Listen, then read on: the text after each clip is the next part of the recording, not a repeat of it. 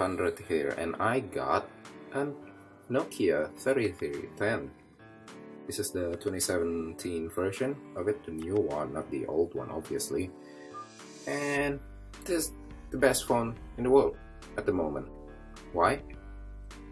Before we jump into that, let's take a close look at the unboxing first, and then we can see why this is the best.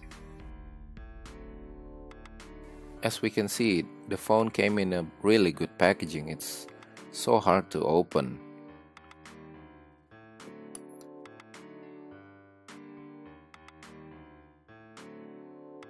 Now we can see the phone underneath the plastic box.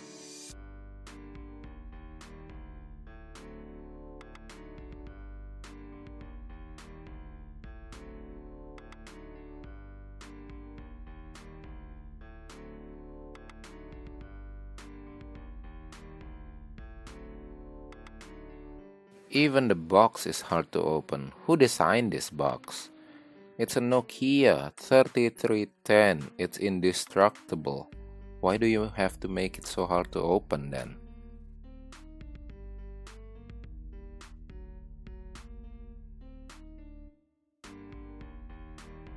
Before we get to the phone, let's see what came inside the box.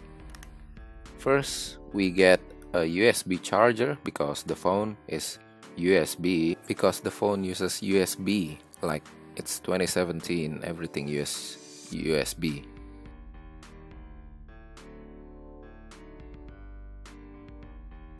Next we get a earphone, which I think it probably sounds really bad, but actually the speaker on this phone is pretty good. And then we get some paperwork, which I wouldn't even bother to read. And that's it. Let's go through the specs. It has 16 megabytes of RAM, 16 megabytes of storage, 2 megapixel camera, Bluetooth 3.0, 1200 mAh battery, a 320 by 240 color display. Okay, so now let's get straight to the point. This is the best phone in the world because number one, the price. I got this for only like $45, and what do you expect from a $45 phone? Not much, obviously. Like, you expect like the greatest and the highest and greatest CPU? No. Do you expect the most RAM? No. Do you expect high resolution camera? No. What do you expect? It's a simple thing. It's a simple phone. I don't know why, but I actually like this phone, and the fact that it costs so little, that makes me happy, and I actually want to own this phone, but sadly this phone will be given away for someone later. Number two, the game. You know, the classic game, the classic Nokia game, the snake game, which is different on this phone. But anyway, it runs smoothly, not 60 FPS or anything, but it's smoothly, unlike some cheap Android phone which runs games like really laggy and low resolution. But with this, whatever game you play will be played at, I don't know, 320 by 240, I guess. I think that's the resolution, which is low, but again, what do you expect? $45.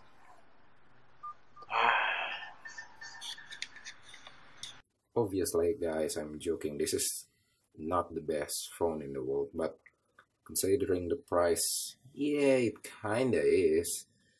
First of all, I like the design actually, because this phone is really different from the older one, like the first 3310, which is really bulky and large, with, I think, with smaller screen than this. And yeah, just look at this, it's really slim, and apparently you can use it as a fidget spinner.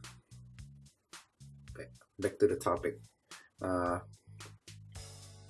I don't know, I couldn't say much about the design. It's really simple, and look at that, it's flushed, unlike some mobile phones, some Android phones with the lens sticking out of the phone's body. And this is nice, that means the lens wouldn't get scratched, even though it's only 2 megapixel, which you wouldn't bother to use anyway.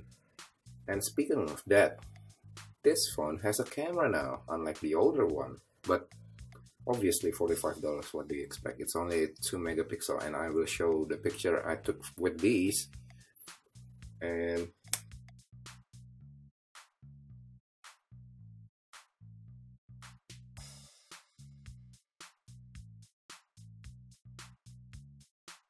then some video that I took with this.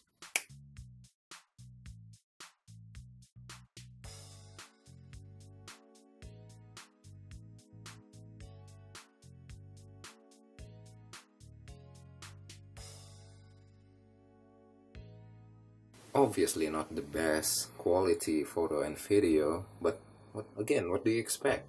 For $45, that's good enough. So who is this phone for? I don't know. Maybe old people? Because old people doesn't like new phone because they're too complicated. But I think it's more like for people who value their privacy, because you don't even get 3G with this model. But I think there's a 3G Model 1. But this one isn't. And it doesn't have GPS, so if you want to do something illegal, probably don't do it. But if you want to do it, you probably want to use like this phone, because it doesn't have any GPS on it. It can do internet, but like really slow GSM network. So yeah, probably spies. Also, people who like simplicity, who doesn't give a damn about a phone feature like the latest and greatest software or anything. The people who cares about the phone's strength and its reliability.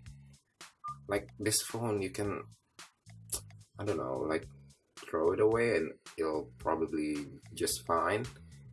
You won't scratch a thing because, you know, 3310, it's made of nuclear, probably.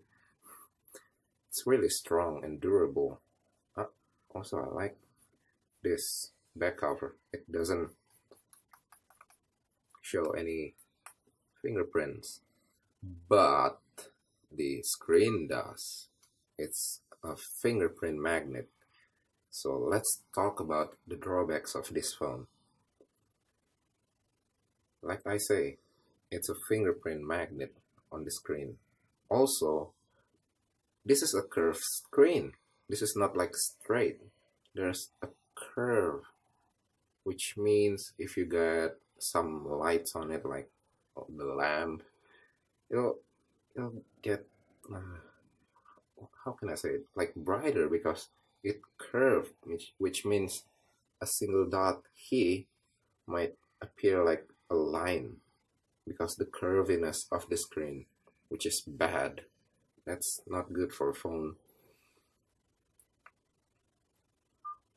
Another thing is, this is, I don't know why, this is too slim for a phone. Like, it's too small for me. I don't know about other people, maybe you have small hands, but this is way too small. Just look at it. I can fit this on my hand.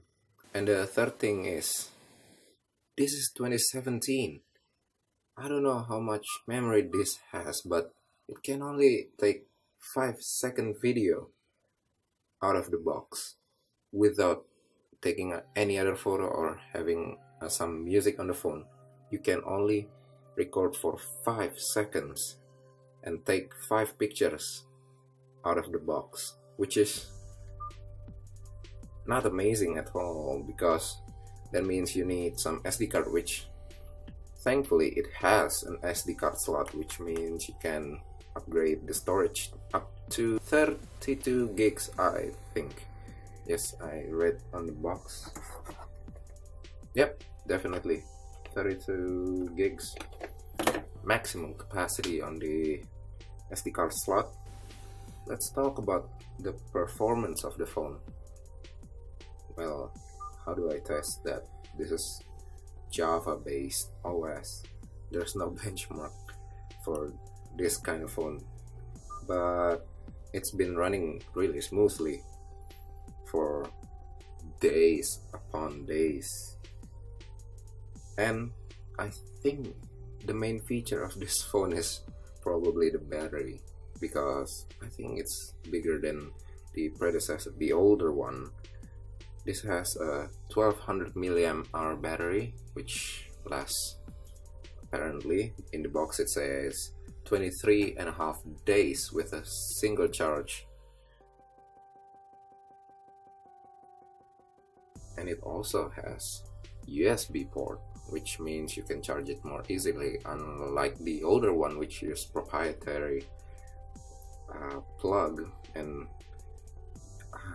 I lose that kind of charger a lot. And this is way better, even though it charges like really slowly, half amp, 5 volts. It's so slow, it's only 2.5 watts. So yeah, that's it probably, because I cannot talk much about this phone. It's just a simple phone made for people who cares about simplicity and doesn't have a lot of money with them and need something reliable for, I don't know, this will probably last forever since it's Nokia 3310, but we don't know, might not, but it might be. So yeah, that's it for the review of the Nokia 3310, the 2017 model. Yeah, please like, subscribe and share this video if you want to, because your friend might like this, or your mom or your dad, because dad, or your uncles and grandmas, because they probably need this kind of phone. They don't need the ultra expensive and hard to use Android phones or iPhone.